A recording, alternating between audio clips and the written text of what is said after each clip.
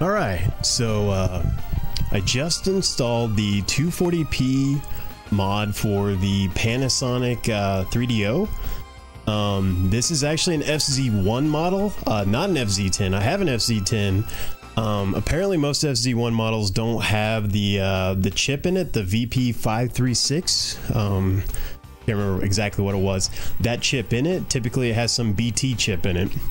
Mine, for whatever reason, did. I just actually picked this up today randomly at a shop. It was real cheap, and I was like, why not? They have a money back guarantee, so I could always just take it back. Well, I opened it up, it had the right chip in it. So currently, I'm capturing normal interlaced 480i right now.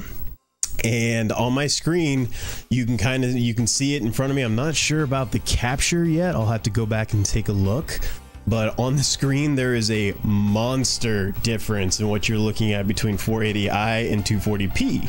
So what I'm going to do now is I'm going to swap it over to 240p, and hopefully it shows up on the capture what the difference is. It might not, but like I said, on my screen in front of me, holy crap, it's a monster difference.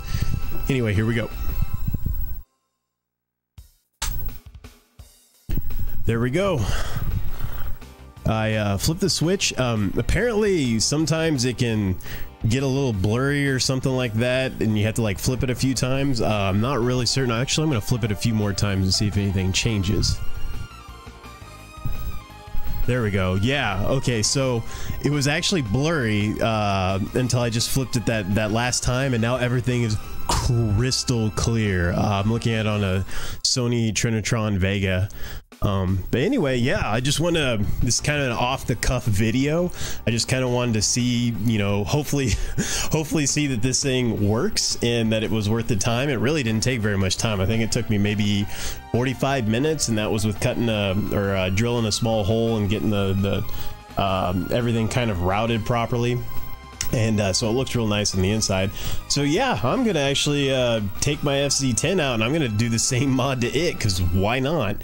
And yeah, I'll need another switch for that. So anyway, hopefully this is helpful, and take care, everybody.